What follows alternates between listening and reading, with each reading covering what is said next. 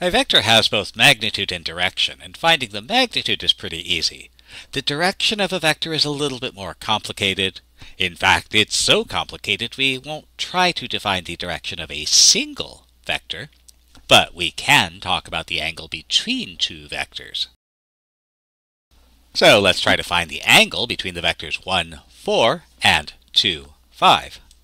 Now suppose we treat both vectors as giving us directions to a point from, well, let's make it from the origin. And remember, if it's not written down, it didn't happen. Let's go ahead and label the origin. So 1, 4 will take us to the point with coordinates 1, 4. And 2, 5 will take us to the point with coordinates 2, 5.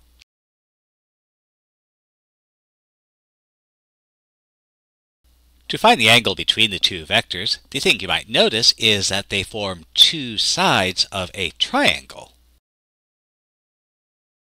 And that third side is going to go from 1, 4 to 2, 5, and this corresponds to the vector 1, 1. Now, if I want to find the angle between two sides of a triangle, I can use the law of cosines, which requires me to find the length of all three sides. Well, that's just the magnitudes of the three vectors, 1, 4, 2, 5, and 1, 1. So finding these magnitudes,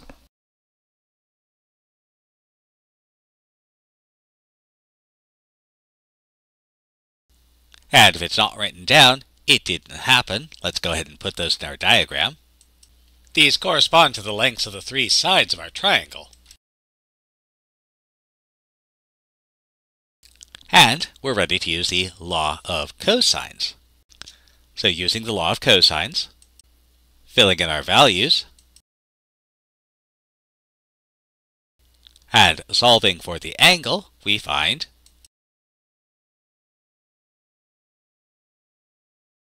and so we find the angle between the vectors is about 8 degrees.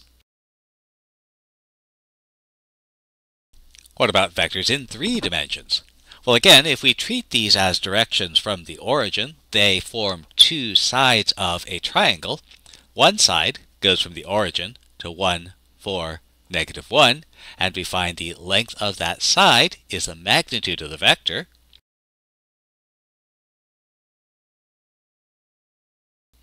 Another side goes from the origin to 2, 5, negative 3, and the length of that side is the magnitude of the vector.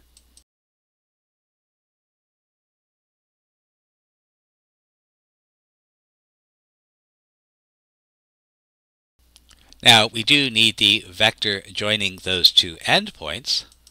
That third side is going to go from 1, 4, negative 1 to 2, 5, negative 3. So remember, a vector tells us how to get from one point to another, and so the vector joining the two endpoints will be, and its magnitude will be,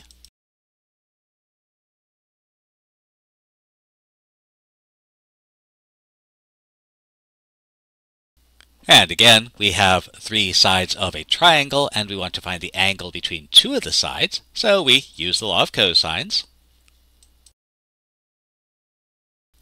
And we find the angle will be,